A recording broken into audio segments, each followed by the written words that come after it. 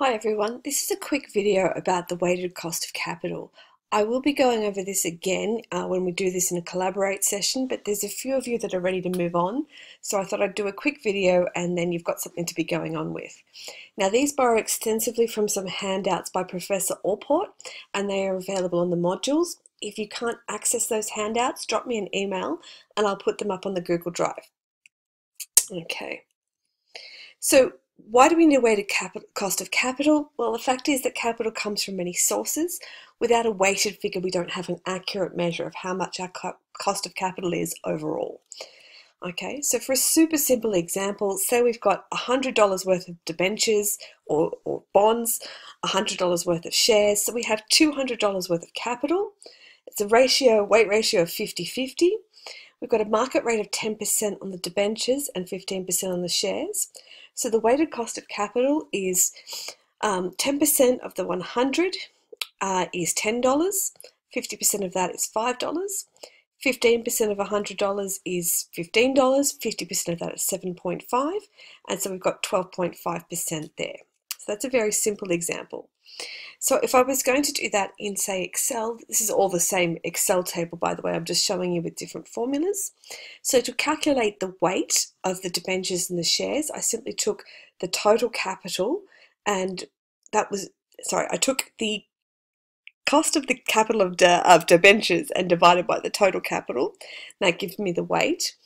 In order to work out the weighted average cost of capital for each row here, I took the market weight value times its weight times the market rate, and that gave me the value here, and then I added it all up together to get the final answer. So there's a few steps to working out a market value of weighted cost of capital. We start with the market value of debt. So if there's debentures there, work out the market value per debenture and multiply by the number of debentures. There's overdraft that comes into that, the actual amount. Don't put trade credit in here, that's not considered a cost of capital.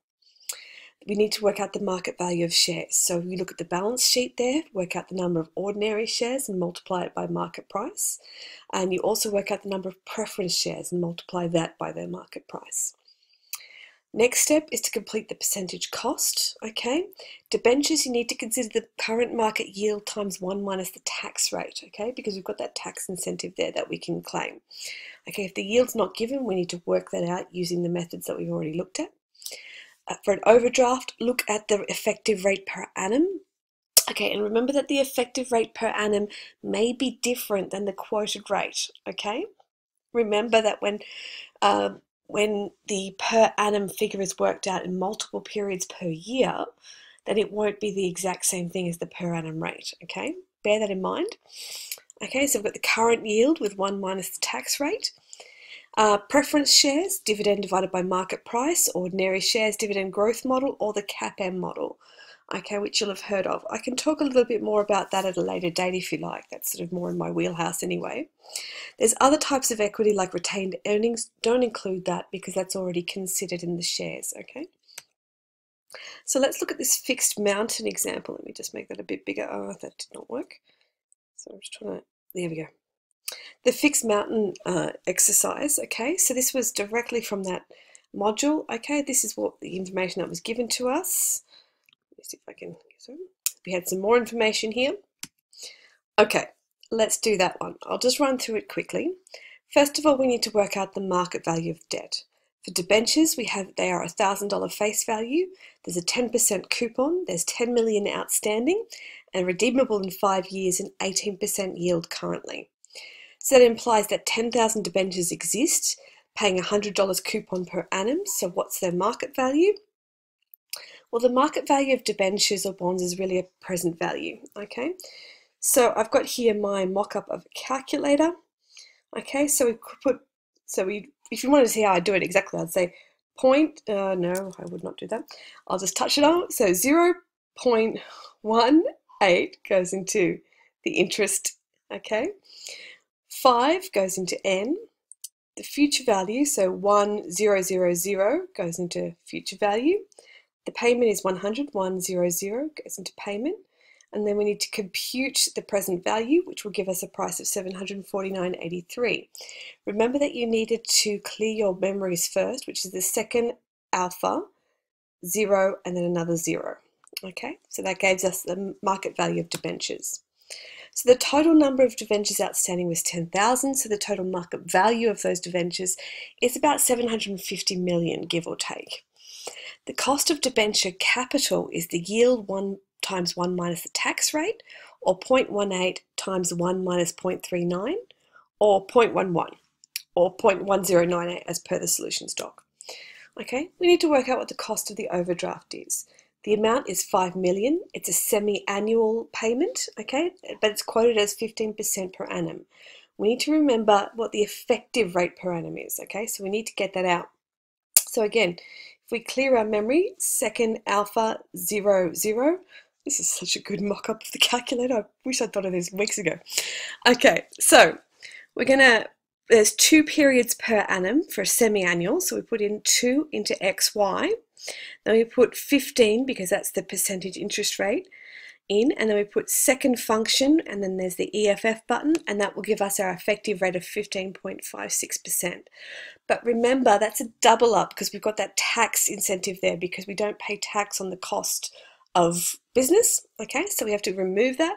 So 15.56 times 1 minus 0.39, which gives us an effective rate of 9.49% of the cost of the overdraft. Cost of capital. So we've got 5 million preference shares issued. They're traded at 40 cents per share, so they've got a market value of 2 million. There's a 5-cent dividend, which makes it a 10% on 50-cent issue price. So the cost of capital there is 12.5%. Ordinary shares work in a similar way. There's 10 million issued. They're currently traded at $3 each, so there's a market value of 30 million. The cost of capital on shares, we're going to use the CAPM model. So that's the risk-free rate plus beta times the market portfolio rate minus the risk-free rate, which comes out to 20.8%. If the CAPM is confusing to you, let me know and I'll do another video. It's actually quite a simple concept. It's one of the first things I learned, actually. Okay, so because I do like a table, I do like a good table in exams, in Excel, wherever they are, let's do this. Now, it's very similar to that very simple table that I gave you before. So to work out the weight of each part of capital, we take the market value of that capital and divide it by the total capital that we've got, okay? Now, the after-tax cost of capitals, we worked all of that out before. And so to work out the weighted average cost of that component, we come down here, this is the same table, and we've got weight times the after-tax cost, okay, that's the weighted average cost, and that gives us the total down there, okay.